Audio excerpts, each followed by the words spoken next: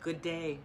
This 50th day, meaningful moments, 365 days. Crosswired, you know, when things go a little funky, there's a crosswired going on.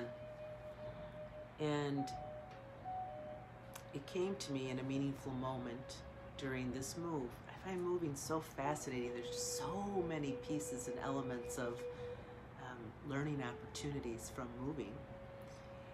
And this meaningful moment came about because I was, in my systematic, organized way, getting to the last few days and, trying to run through everything in the refrigerator, kind of, eat the leftovers, use up what we have so that our, transporting things over to the new place won't be as big of a project.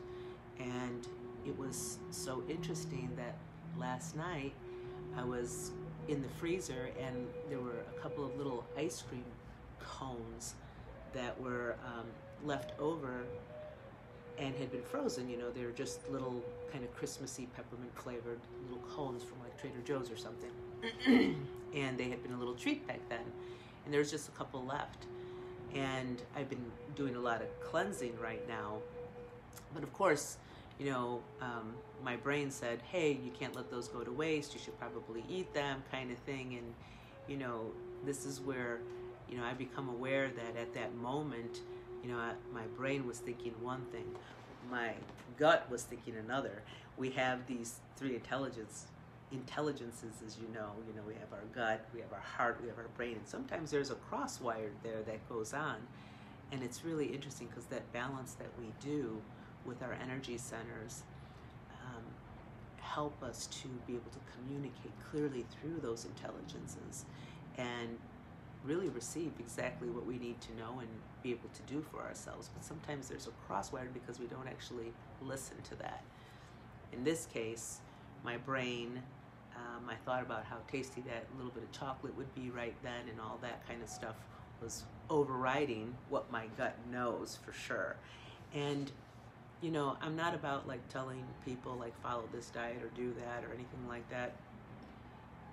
Even with the work that we're doing with PureEsperanza and well-being, this is really a customized, unique journey all of us are on.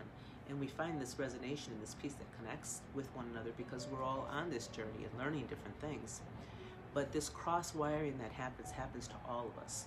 Sometimes we know that something is not really in our best interest, whatever that might be it something that we're going to eat, something that we're going to do, something that we're thinking.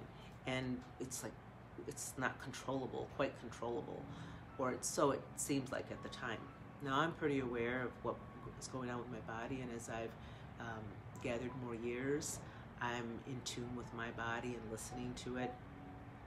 But still, I come up against these same kinds of things that all of us are doing, and we have to step back. We hear like, okay, that's probably not the thing to do, and we go ahead and do it anyway. So I did that, and then I woke up sometime in the middle of the night, and my gut was absolutely telling me not a good deal. It wasn't a good deal. And I was like thinking, okay, here's one of those opportunities to learn, right? I knew it. I heard it somewhere within myself. My brain told me something else and thought, yeah, go ahead, do it anyway.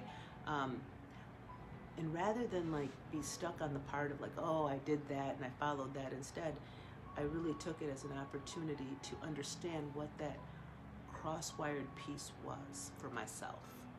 To understand that this was a learning opportunity to think, oh yeah, that is what happened right then. Isn't that interesting? And then I set to communicating, talking, or actually allowing my heart to open and be the mediator for connecting my gut and my brain. And I could feel that process that was happening as I began to integrate more what the communication was from my gut to my brain, so that it would allow me to have a strong intelligence that spoke to me from within my own self when I go to get food next time.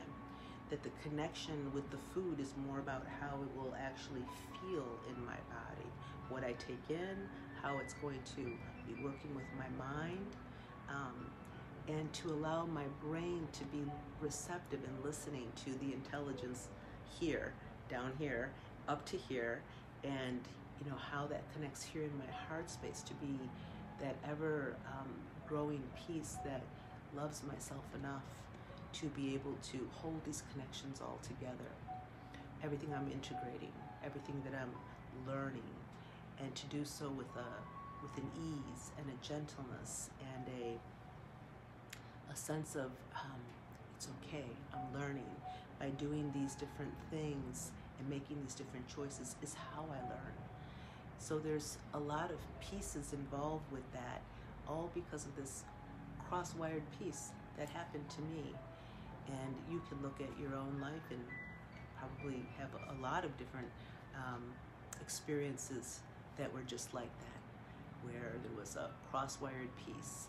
But once we start to make those connections and we start to rewire the ways that we're communicating with our intelligences, from our brain and thoughts to our heart and our feelings to our gut and the physical part of our body, then we begin to bring everything in together for that wholer connection of who we are.